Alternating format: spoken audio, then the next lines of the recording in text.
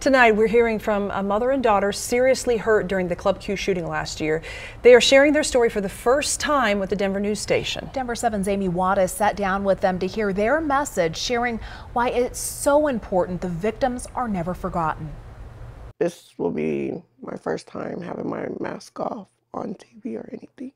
36-year-old Felicia Priester Collins says it took her about 6 months before she took her mask off in public. I knew I was going to get a lot of stares and stuff, but now I walk around, head held high because I'm here, and it shows strength to me, shows courage. Felicia and her now 19-year-old daughter, Talia Priester, were both shot at Club Q in Colorado Springs just over a year ago. She was dancing, I was dancing.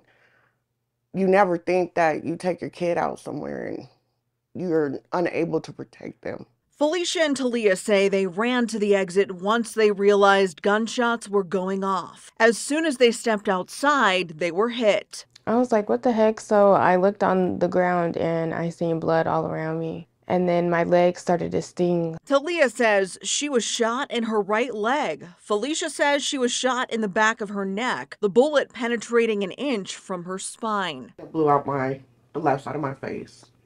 I have no jawbone, I have no teeth. They had to actually take the muscle tissue, nerve, and the tendon and everything out of my leg to reconstruct my jaw.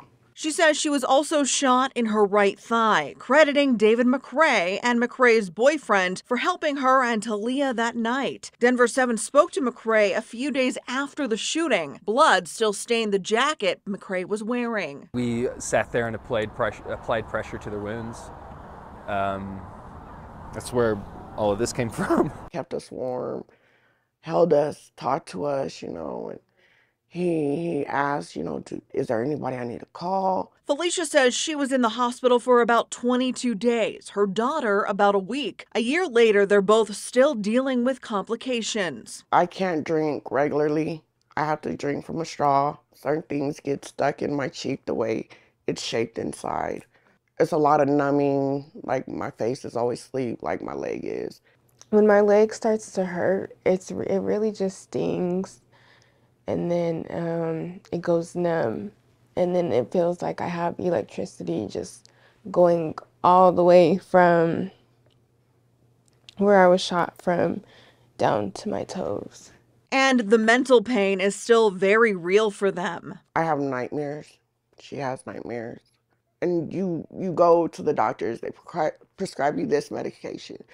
You're on antidepressants, you're on other things, but it doesn't help, because you're constantly thinking about it. Felicia stresses it's so important for people to never forget those who survived that day. This is something that's going to last a lifetime for us survivors. And I don't want nobody to forget us because we made it, Even though we made it, we're still struggling.